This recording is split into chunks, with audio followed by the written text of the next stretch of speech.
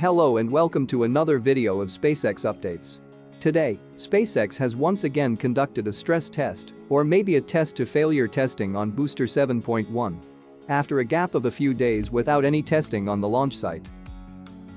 Since tomorrow's road closure is cancelled, we are not gonna see a pre-burner or static fire of Starship 24 in July.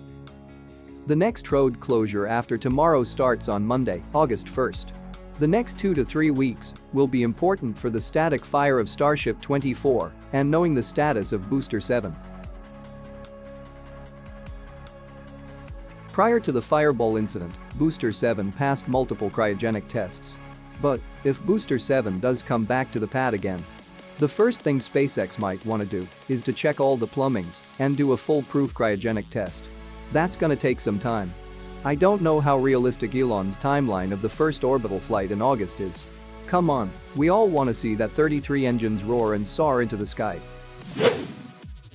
The fifth tower segment of the Orbital Launch Tower 2 at Pad 39A has been moved to the pad this evening. The stacking could be done as early as tomorrow.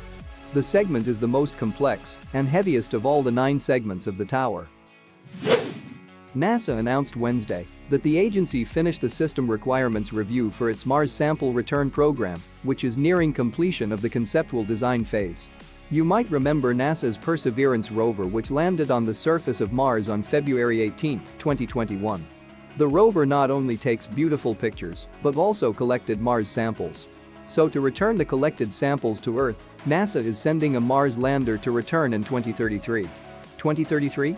That is more than a decade to go, and the whole project is estimated to cost nearly $10 billion. According to Elon Musk, SpaceX is planning to send the first humans to Mars in around 2025-26. And this NASA sample collector returns in 2033. Something is not adding up. Is SpaceX hyper-ambitious, or NASA will lag way too behind? What do you think?